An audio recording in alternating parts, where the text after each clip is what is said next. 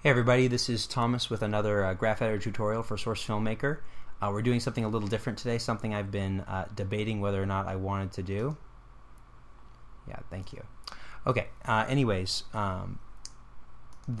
been debating whether or not I wanted to do more advanced animation techniques, and a lot of people have been asking for them, so I've decided that I'm going to go ahead and go that direction. We're kind of going beyond learning the software and more focusing on, okay, how do I use that software, how do I use these tools that I have to accomplish what I want.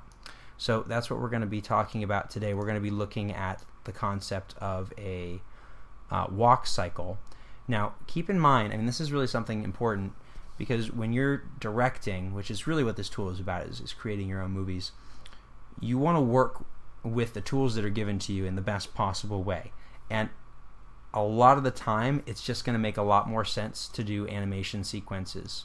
You know, importing and then choosing a sequence. If you want to get a heavy walking or running, you know, that's going to be the way to go. If you're doing an acting scene, something that requires specific motion over a short period of time, this is what you're going to be wanting to do. So, well, we're just going to talk about the basics. Before we do that, I want to get myself on camera if I can. Okay. This is important.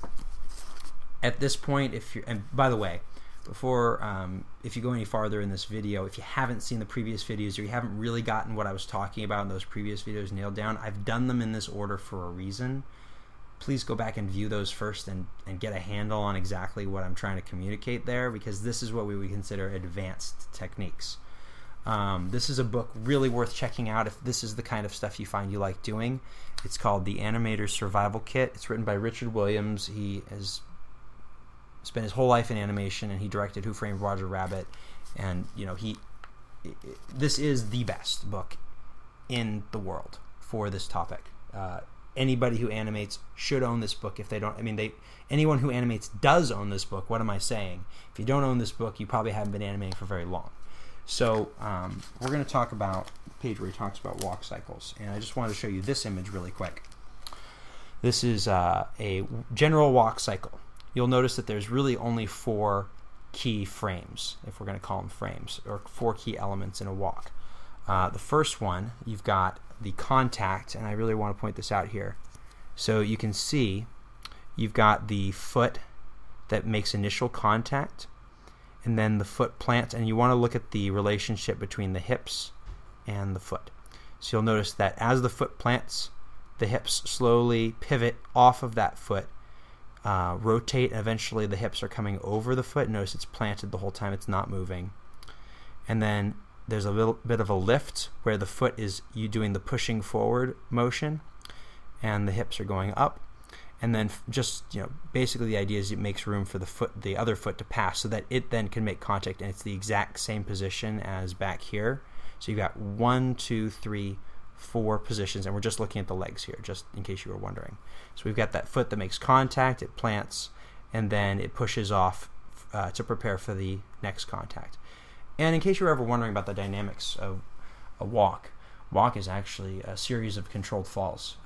You may notice that when you start walking, if you ever actually paid attention, when you start to walk, you lean forward, and that's because you're falling. You're choosing to fall, but then you're choosing to continuously catch yourself so that you have a forward perpetual motion. The other thing I want to point out here is you'll notice that the head is moving up and down, and the reason for that is that's just what happens. When you're pivoting off of your foot like that, you just get that up and downward motion. Notice that when the foot initially plants, it's, you know, the momentum, the body's coming down, catching itself from the fall, so the head is at its lowest point, and then it's at its highest point when it's doing that push off I was mentioning for the passing of the other foot right before the contact. So that's the basics. And now I'm going to close this, and we're going to talk about how we can actually accomplish this in the graph editor. So I've got a little motion I created of the heavy, and he okay, that's left over from another try of the tutorial I'd done, where I was just messing around with some fun ways of using these techniques. Alright, so let me delete those keys really quick. I apologize. Delete them. Delete those. Okay, and just ignore the feet. So I've created this upper body motion just to get us going, a general motion that we can work with, and that will ultimately be the speed at which the heavy walks. So let's apply what I was just talking about to this heavy, and let's just get right down to it. So where's that heavy? The V key is how I find him. There we go. Let's come on in here, heavy. So let's go ahead and take a look at the hips, because the hips is ultimately what's driving the character, not the root, as I discussed in the last video. Very important. Alright, so you can see we got this upward and downward motion, and that's ultimately what's going to be determining our walk. Again, the lowest point is when the body is catching itself, and the highest point is when he's pushing off, and right in between there is where we have the contact. So let's go ahead and do that. Let's start with the contact, but first we'll make some keys here, and we're just going to start right in the middle so we can get an idea. So we've got that key, and then we're going to go forward 1, 2, 3, 4. That should be the lowest point. 1, 2, 3, 4. 1, 2, 3, 4. There's the lowest point.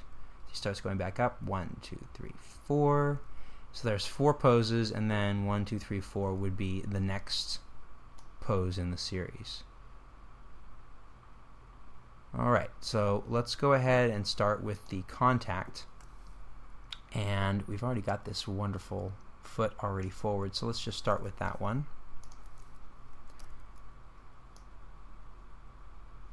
So that heel is just going to touch, oops, make sure we're on that axis, there we go.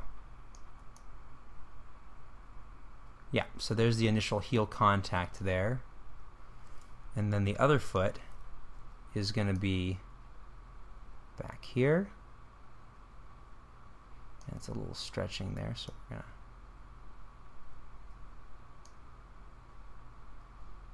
I'm going to make sure this stride makes sense. Stride.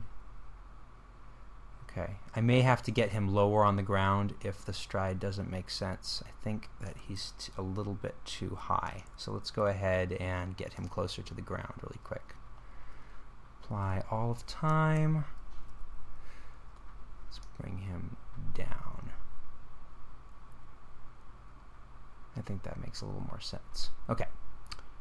Oh, don't forget to move the hands with the pelvis. They all kind of go together. Alright, back to the graph editor. Okay, so now we've got a little bit bigger of a stride. That makes a little more sense. There we go. That looks a lot better. Yeah, he's a little more down to earth heavy. Okay, so now we're going to copy and paste this key. The reason we do this is because this foot is going to stay in place for pretty much the rest of these next 4 frames. So we're going to go ahead and copy and paste that key, and we're going to plant the foot to the ground. And then we're going to copy and paste that again, because in this spot that foot stays where it is. And then finally we'll do it again for here. But in this example, or in this instance, we're having that. Is that right? 1, 2, 3, 4. No. Yes. That makes sense. Okay. And we'll make sure that all of these are either in linear or in flat. Either one will work properly. So I like to use flat. So you get that foot plant, and then it kind of just stays there. And then it does the little push off. And then we'll have the contact position again. So let's go ahead and do that. 1, 2, 3, 4. Why not? And I think the height worked out pretty well. It worked out pretty well. There we go. Maybe a little too far forward. We'll work on that later. We're just going to focus on these 4 frames here for now. So let's go to the other foot in the shot. So this looks good. Now this next foot obviously is way too far forward now. So let's go ahead and give it a starting point. We'll just keep him back there. And now we'll move him forward. So if we remember the picture, the foot's kind of just dragging along, and the important thing is you kind of want the toe to just kind of graceful brush along the ground there. And yeah, that looks good. He's just kind of coming down, planting his foot there. And then the next shot, his foot should be passing. So let's make sure we're selecting everything. Again, copy, paste. So foot should just be kind of, again, the foot right here, technically in this position, you kind of have a little bit of freedom, but the heavy should technically have his hips right over the foot in this pose, like I showed you in that picture. But, you know, we can get away with it for now. I think, honestly, ultimately, he's moving a little too fast. I'm going to slow him down. And the way I'm going to do that is, I could use the motion editor, but I am more comfortable with this, so we're going to choose position X. Don't need these keys. Oh, maybe I need that one. So he looks good here. He's a little far forward here. So let's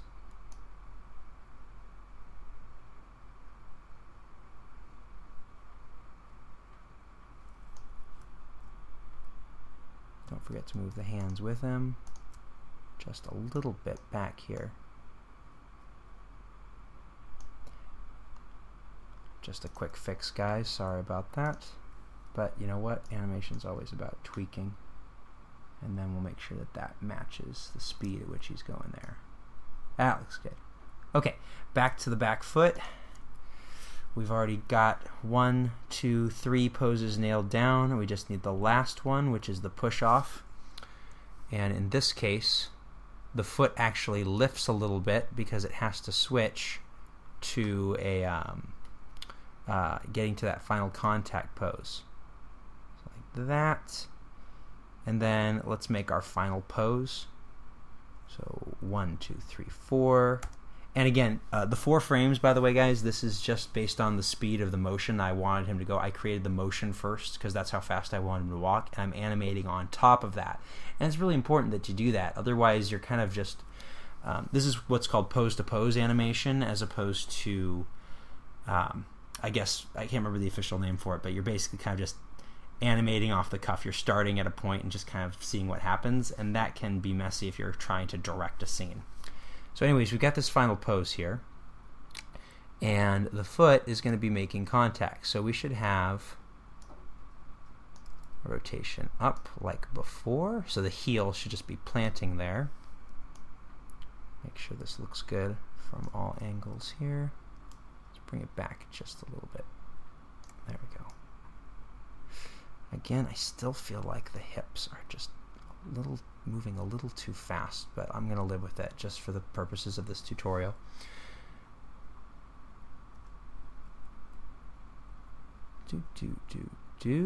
Like that. Alright, now we're going to select everything. Oh, this pose was never done properly, so we're just going to go ahead and start here. And then I can use the 2 key to make them all flat. Actually, this one here looks like he could be a spline, so we'll make him a spline just to be happy. Okay. So starting here, look at that. Just this little bit here. Doesn't that look great?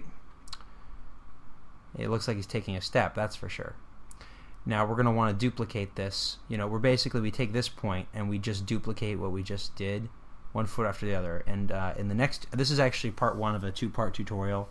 So the next part I do will be taking this, you know, I'm going to go ahead and build this walk out, and then we'll talk about what to do with the rest of the body along with the feet. I really just want to nail down this concept of 4 key poses because this basic concept is really what you want to know. So with that in mind, I hope you enjoyed the tutorial, and I will go over more of this. Again, I will make a second part, but for now, you know, try this out. Oh, and actually, before I finish, I wanted to talk about the flexibility of these different poses and how you don't want to deviate from it. So you saw earlier I was fooling around a little bit with these 4 poses. Now, because it's 4 poses, you can do pretty much anything you want as long as it falls in these restrictions. So for example, I have my passing period here, but maybe for the plant I decide, and let's go ahead and just key the spine here so that it's on the same basic frame. So key, key, key, key, key. Alright, let's say for the spine I'm going to have him plant his foot, bam, and the heavy just leans over, and my phone's ringing. We're just going to make a funny walk here. So let's just say, don't, and then we can, for this passing position, we can have him be down like this, and then he'd come up, be back like that, and don't break the character there. So now we've got this funny walk where he's kind of like doing this little march.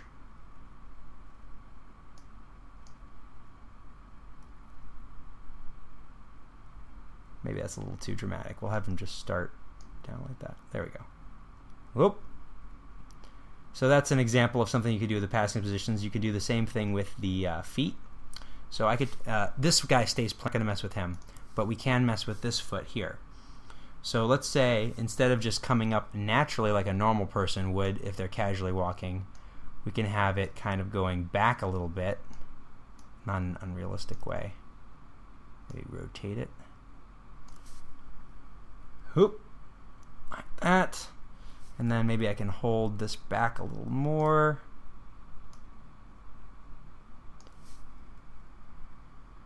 And then just have him kick out. Just like I do a big old kick.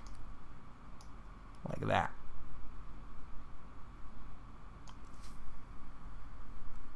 That's a little too much motion for 4 frames, so let's just go ahead and move this guy like that. There we go. Bam. So now we've got a funny walk, where before we just had a completely normal looking walk, now we have this kind of funny walk. And you can see where the flexibility comes from. So there's a lot of stuff you could do with this. I mean, obviously you want to try the basic walk first. Maybe you want to try something like moving the hips to the right or the left. So if we have him plant his foot there, and then he comes over, maybe his hips move onto that foot like that. And again, I don't want to ruin this by going over stuff I'm going to go over in the next tutorial. But maybe I can have the hips do something a little funkier. Maybe if he's going to push off, right? Maybe he gets down really low, a lot lower than we had before. And then up. And he just goes up. Well, that would have to be a jump at that point. Maybe he just stays low. There we go. There we go. And eventually you're going to start breaking the walk, so you got to be careful. But yeah, that narrows down the basics. So this, I hope this was a lot of fun to watch. It's going to be a lot more fun, I promise you, to actually do it yourself. So 4 poses. They got names. Contact, I guess you'd call this a follow through, passing position, push off, and then contact again. So yeah, check it out. And if you can pick up the Animator Survival Kit book, do that too. That's a lot of fun, a lot of great stuff in there for creating realistic motion. Anyways, I will see you guys in the next tutorial. Have fun, and I'll see you on Reddit.